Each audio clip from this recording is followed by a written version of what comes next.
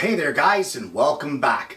On this week's show, part 5 of our ship in a bottle tutorial.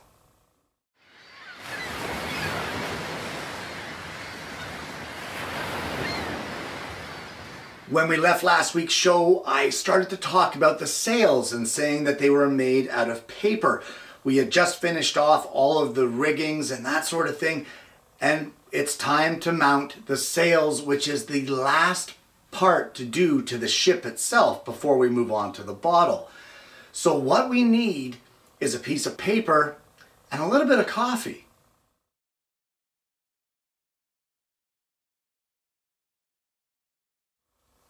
Well, in order to make the sails, we need some paper, and I'm going to be using some lined, just writing paper, and it's too white for me. It is too light, too new looking.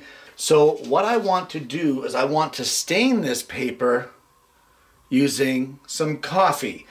So I've made up a little batch of strong coffee here, and we're just going to dump this in here. Not all of it, we'll see how it goes. And we want to stain the paper so that it doesn't look as new. So there we go, and we'll just make sure that we get both sides. And once we get this saturated in coffee, I'm going to hang it up to dry. Well, it's the next day, and here we have our paper. So we need to make our sails. And what you have to do is on the inside line closest to your front mast, we need to take a rough measurement here along this line. It doesn't have to be exact, but roughly from about here to here. And then another measurement back part way to the mast and then back up. And this will form a triangle here. What you need to do then is take your paper, fold it in half, and transfer your marks onto your paper at the fold. And then you can cut them out. And let me just show you this here. I'll just cut one. Now the sails on these front wires will be doubled over and glued to our wires. So let me just slide this on here to show you how this goes. So that will get glued on something like that. Now, when you glue it on, you just want to make sure that you don't glue it to the string. We're going to use a white glue that dries clear. So we'll add a little bit of glue on there. We'll glue this together, and you want to shape it while the glue is still wet. Then the glue will dry and it will hold its shape. You want to give it a curve like it's billowing with the wind. As I said though, make sure that you don't glue your string in there.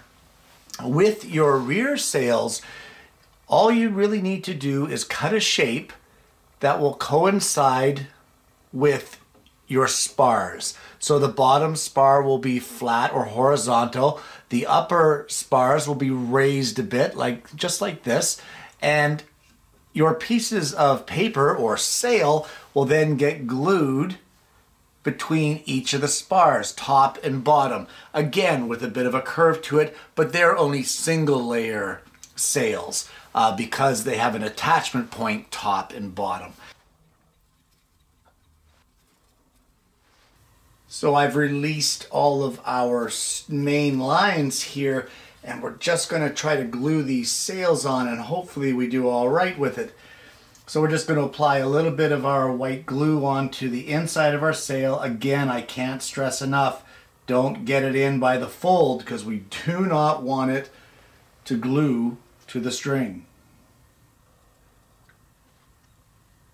And then around the string.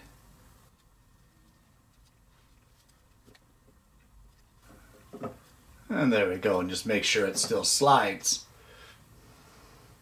And like I said, at this point, make sure that you curve it however you want.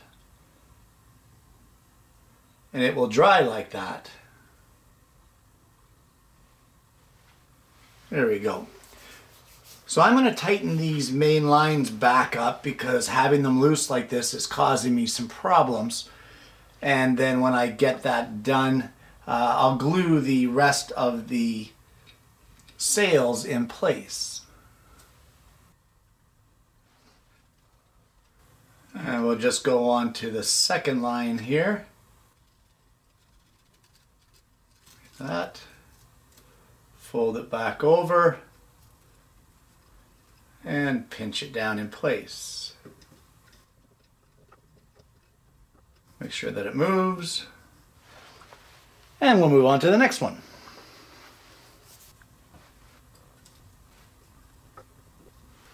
And to give the sails a little bit of a curl, I'm just using a piece of dowel and rolling the sail around the dowel, and that will, once it dries, help to get it to hold that curved shape.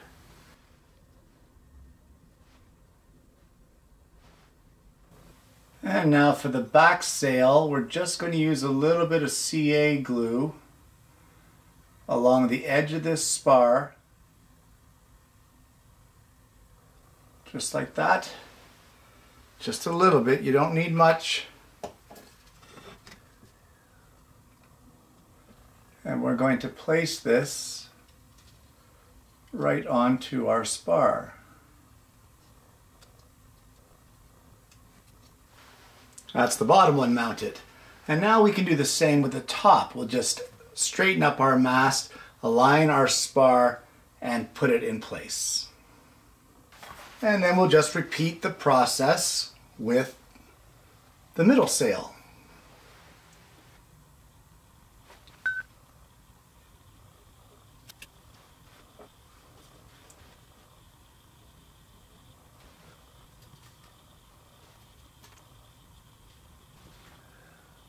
And there we go. There are all 5 of our sails mounted on our ship. And with that, that is as far as we go with this boat. It is ready to put into the bottle, but unfortunately the bottle is not ready for the boat. So for that, well, you know what? Let me show you what we need to do.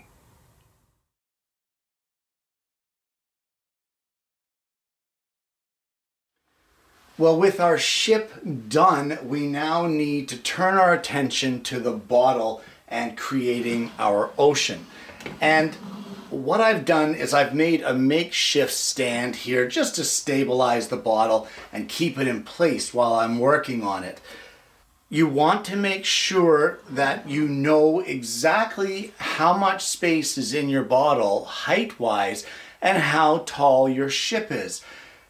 There are many different ways to create an ocean, but the one I'm going to show you today, the first step involves some resin. And you need to know how much to pour, and that's where the height of your bottle and the height of your ship comes in play.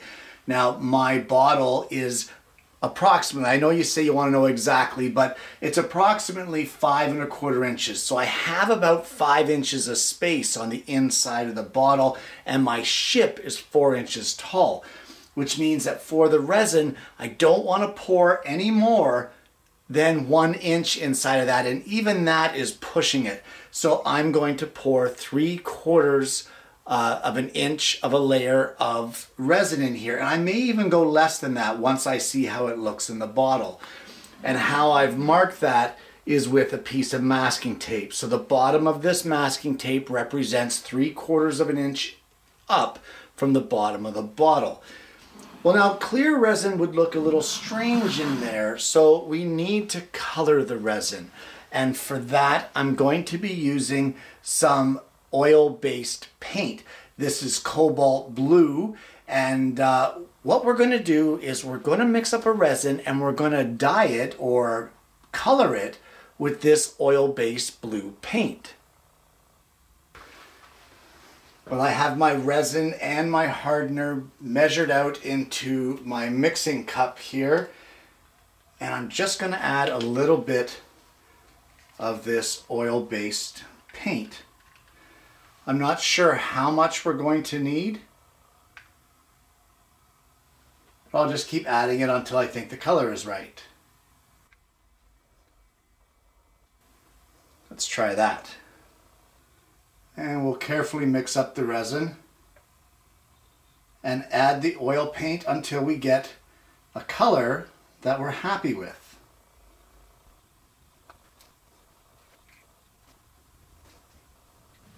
And once you're happy with your color, what I'm going to do is I'm going to use a funnel with a tube attached to it. We're going to put it in the neck of our bottle, just over about the middle, just like this. And we're going to very carefully pour our resin into our bottle.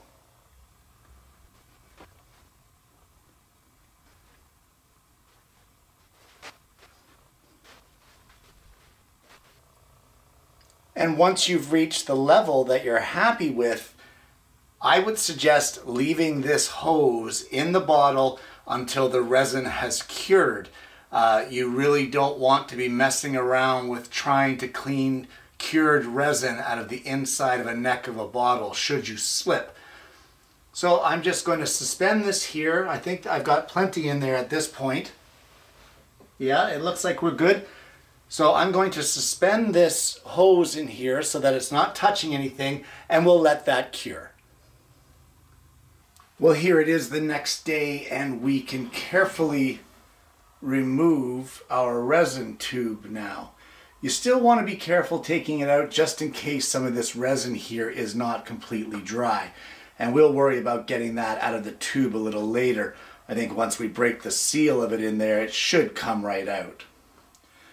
But it's now time to work on our ocean inside the bottle. And the first thing that we need to do is we need to fabricate some tools that we can work on the inside. So let me show you what it is that I've made here. Well, this is the great thing about this hobby, is that it doesn't really take any specialized tools. And these are the tools that I will use for both making the ocean as well as situating and setting up my ship inside the bottle.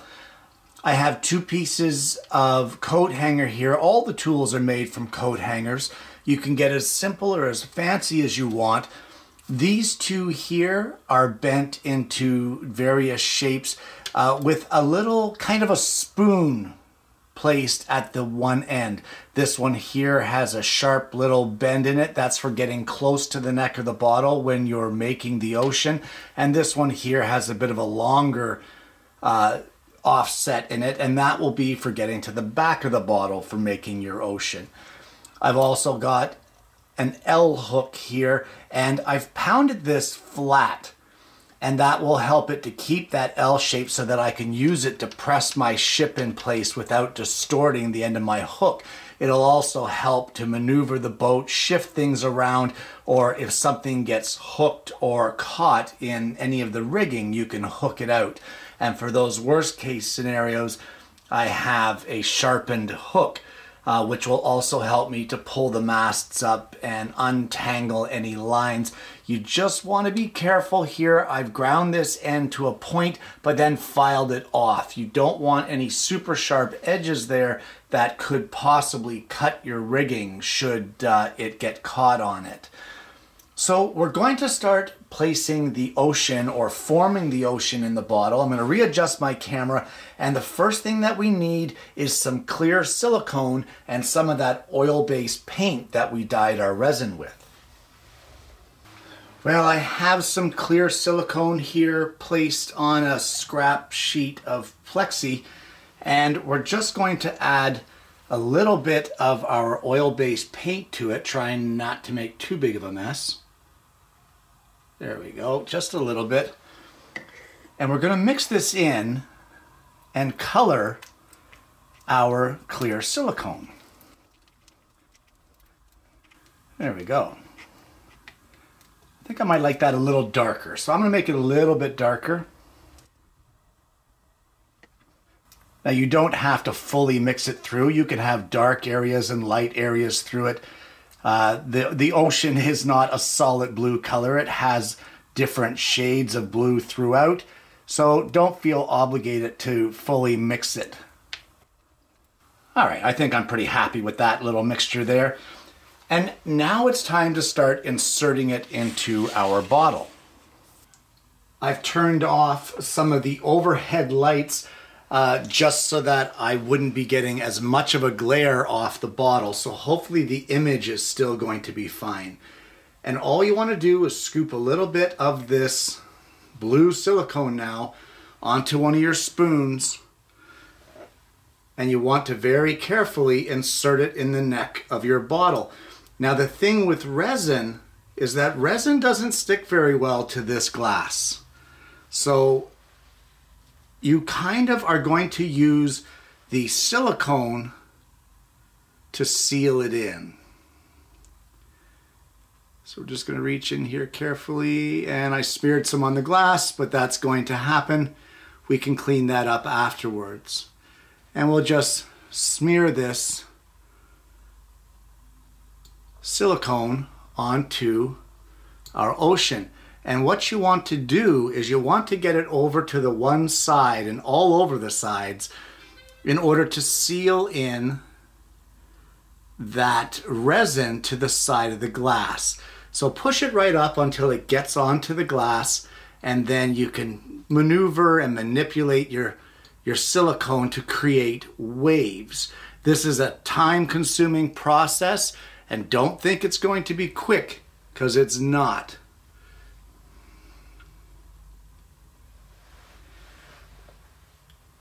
I fully expect that I will be getting quite a bit of silicone into the neck of the bottle by mistake, and what I intend to do is I'll clean it up afterwards before it dries. So we'll just go right to the back, place that silicone down there. It won't take you long to figure out the process of this and how to maneuver and manipulate the silicone. You can use the neck of the bottle to help you to steady the end of your coat hanger tool so that it's not wiggling all over the place and causing you problems. And because, of course, the fact that these tools are made from coat hangers, if it's not working for you and it's the wrong shape, bend it up. Bend it up. You can easily make a new one. It's not that big of a deal. So I'm going to carry on with this, applying silicone and forming our waves. One thing I will caution you on is do not get the silicone. You want to leave an area in the center of the bottle that is going to be where your ship goes. You want that to be clear or void of any of the other silicone, because we will be putting white there to glue our ship in once we get our ocean complete.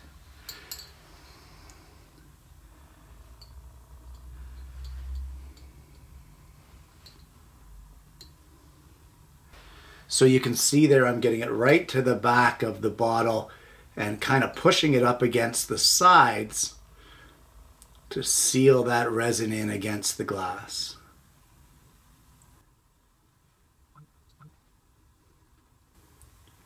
So just take your time and form the blue waves of your ocean.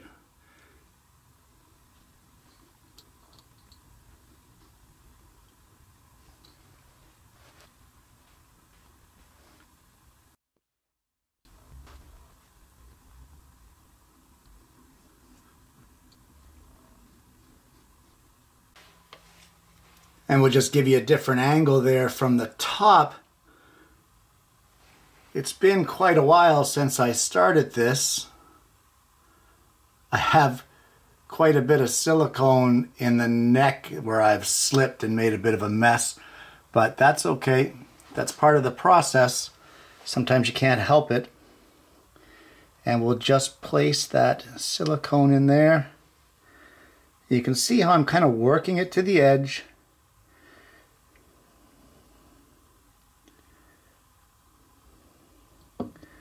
because I want it to be up against the glass.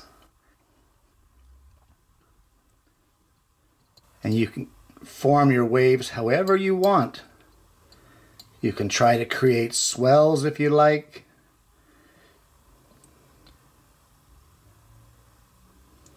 All right. So hopefully from the top you can get a better view there.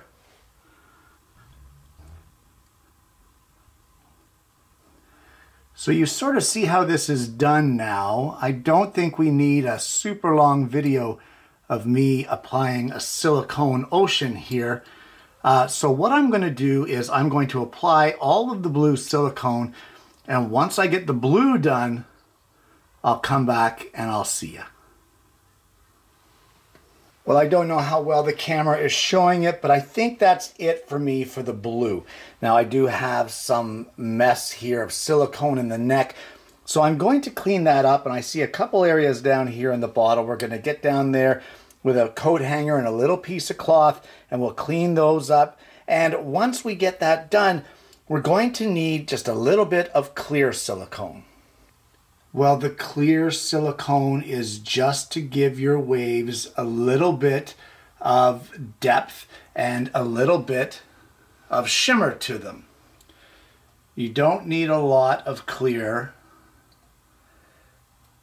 So you'll just put some on your tool, and we're just going to go around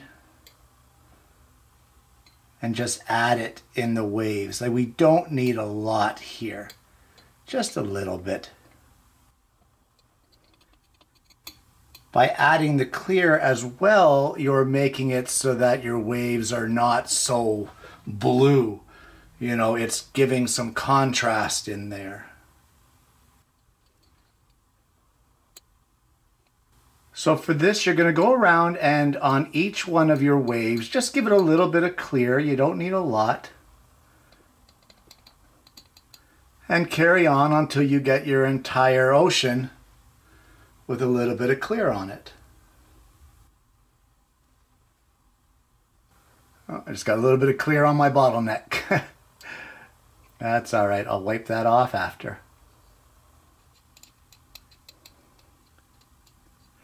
A little bit too much clear in this area, so you can just use your spoon to kind of either shift it or scoop it off. All right, so I'm going to carry on with the clear, and once I get that done, although the camera may not be showing much of a difference here, I can see the difference in person. So we'll get the clear all applied in here, and then there's one more step to get your ocean looking right, and that will be some white silicone.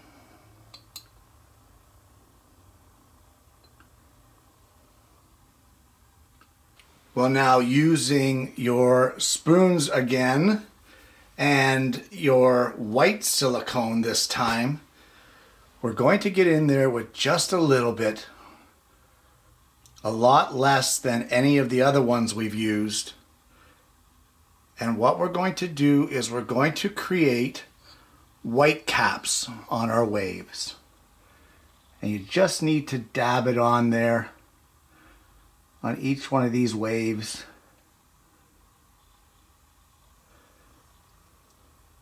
You really don't need a lot.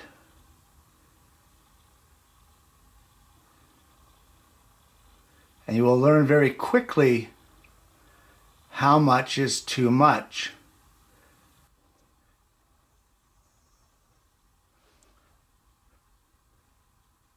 Just a little bit will do you, because overdoing it will make it look like you're in a raging sea. Unless, of course, that's the effect that you're going for. In which case, by all means, lay it on there. I don't want a super calm sea, but I don't want tsunami stuff going on here either. So again, just a little tiny bit. You want to make sure that when you're doing these white caps that you're getting right to the edge of your bottle. Otherwise, you'll end up afterwards with what looks like a dark blue line all the way around. And you don't want that. You want it to look uniform.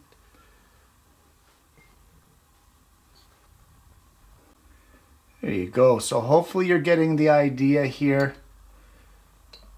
Again, I don't want to bore you to death with a half-an-hour video of me adding white caps to my little C here. But hopefully I've given you enough information and enough of a visual here that you guys can pick it up from here. So I'm going to add all the white caps and then I'll show you what comes next. And unfortunately, that's all the time that we have for this week's show. We have made some fantastic progress so far up until the end of part 5 here. I don't know what else to say. We've got our ocean done. I'm looking forward to next week's show. Next week's show will hopefully be the finale where we get that boat into the bottle. And guys, this has been a great build. If you haven't already, guys, please don't forget to like and subscribe. Click the bell so that you don't miss the notifications of future episodes of the show. This has been a heck of a lot of fun. I hope that you're enjoying the content up till now. I honestly hope that you're following along and making your own.